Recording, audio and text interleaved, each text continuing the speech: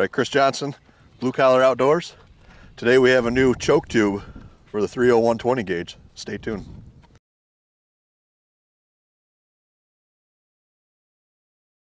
All right, today we're going to be patterning the new choke tube, which is a Kicks Goblin Thunder 560 constriction. Out of that, we're going to be shooting the Verdict 20 gauge.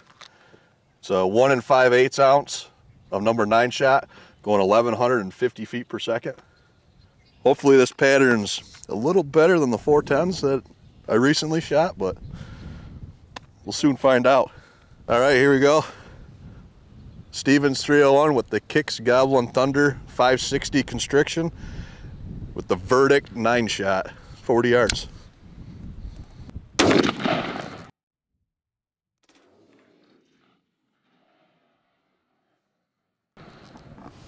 It looks good, just a touch low right, maybe a touch right, but it looks really good on here. Yeah, it's a See, that's the crazy thing. You change a choke and it changes, because those comping chokes shot dead money. Yeah. All right, let's go down and take a look, see how that performed. All right, after shooting my Stevens 301 with the Kicks Goblin Thunder, which was a 560 constriction, and the Verdict 9 shot at 40 yards, this is what you get right here. And this is pretty impressive. I mean, there's a lot of shot. If that was centered, most of that would be right in your 10-inch ring. That's pretty good. I mean, what you do, you get a lot of flyers out of it, up and around, but I mean, the majority of that load is right there.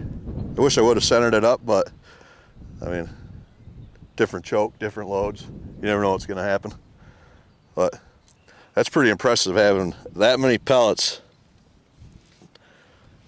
in what, a 10-inch circle. That right there is really impressive. I mean, I'd take this over their 410 rounds any day. I mean, their 410s are nothing compared to this. They need to do some work on their 410s, but they got the 20 gauges figured out, that's for sure. That's pretty impressive. That'll kill you a turkey all day long. To 50, even maybe 50, 60. That's a 60-yard pattern. Oh yeah, that's 60 all day long. You'd probably. It's probably a good leeway. It's going to be a good dense pattern, I would think.